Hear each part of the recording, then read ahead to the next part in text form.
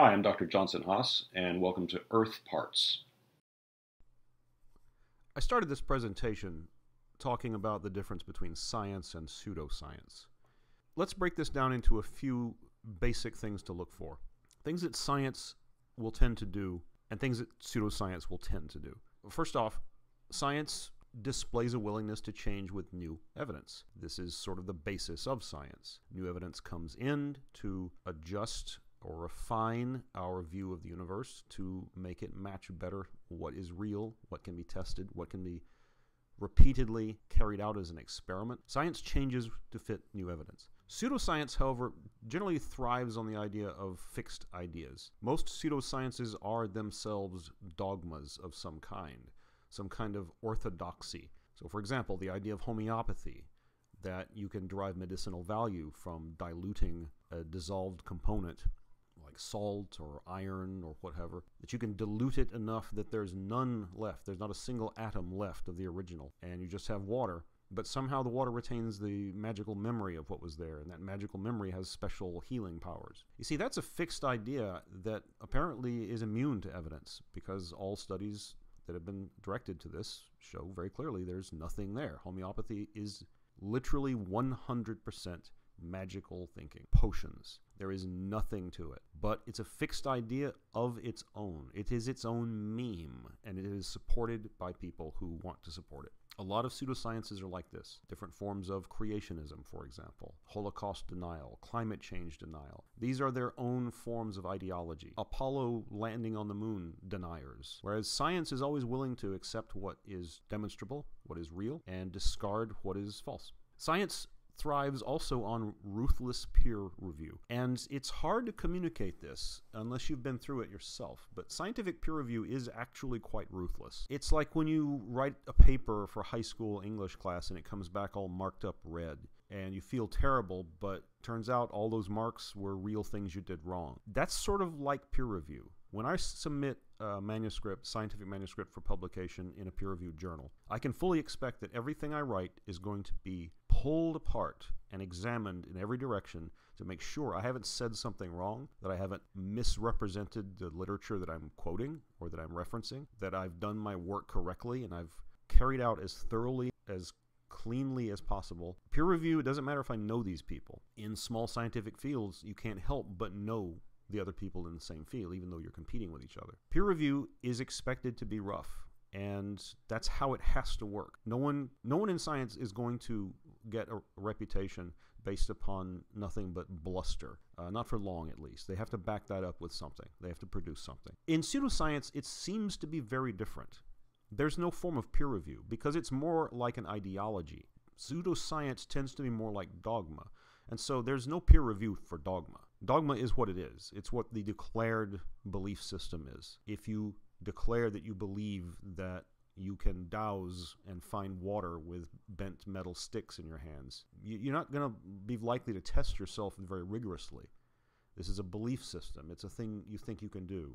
Without peer review, you can't get at what's wrong, and you cannot discard the things that need to be discarded to move on with stuff. Science takes account of all new discoveries. It's willing to change with the evidence, and that's how it does it. If we discover Einsteinian relativistic physics, then it forces us to adjust slightly our view of how objects in the universe move and interact with each other. We don't have to throw away Newtonian dynamics. We just have to modify it at the edges where extreme conditions apply that Einsteinian relativity actually becomes significant and important. This is how science works. Rarely are things completely thrown out once there's been a mountain of evidence built up around them, but we do sometimes have to adjust slightly how we look at them. In pseudoscience, however, typically you only see favorable discoveries touted. When a study shows a tiny marginal effect from acupuncture, say, it's typically the same magnitude as the placebo effect. But let's say in one study it's 1% more than the placebo effect. Then the practitioners of acupuncture will howl that this will shout from the rafters, will shout from the rooftops that the study has shown that acupuncture is better than placebo, when in fact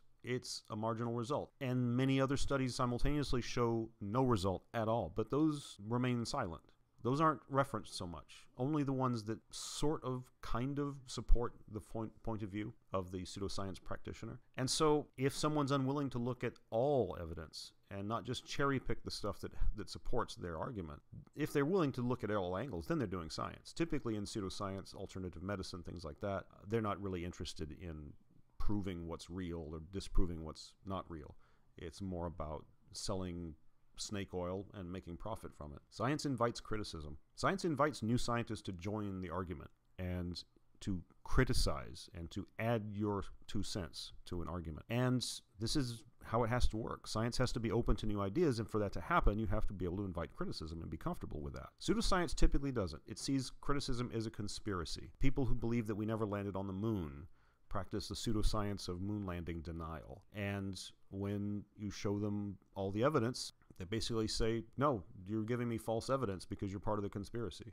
If you're criticizing our belief system, then you're part of the conspiracy against it. Instead of simply saying, am I right or am I wrong? Let's find out. They say, no, I know I'm right. If you say I'm wrong, you're against me. They personalize it, and that's a problem. You can't do that if you're wanting to do science. You're going to have to be prepared to face criticism during peer review, for example. Science depends upon verifiable results. There's nothing magical about scientific research. If we find something out, we publish it. Other people try the same thing. If they can reproduce it, it becomes more trustworthy. Verifiable results. Check my work. In pseudoscience, often they depend upon completely non-repeatable results. We heal you because you have blue aura today instead of an orange aura, or whatever. How do you repeat that? How do you measure that? Non-repeatable results are what you depend upon if you're selling snake oil. Snake oil proponents also fail in that they tend to claim widespread usefulness, whereas scientific research, medical research, tends to be very careful about announcing that we have just accomplished something, because it's hard to do that in reality. Medicines in real medical research are difficult to discover and to test and to demonstrate that they're effective and they're safe, and that takes time. And when you produce a new drug through the process of this, you have to be very specific about what it's supposed to do. In pseudoscience, it doesn't seem to be a criterion at all. A new form of shark cartilage is on the market that cures everything. It cures cancer, it cures diabetes, it cures an upset stomach. Eat spirulina algae because that'll clear up your blood chemistry and your depression and everything else.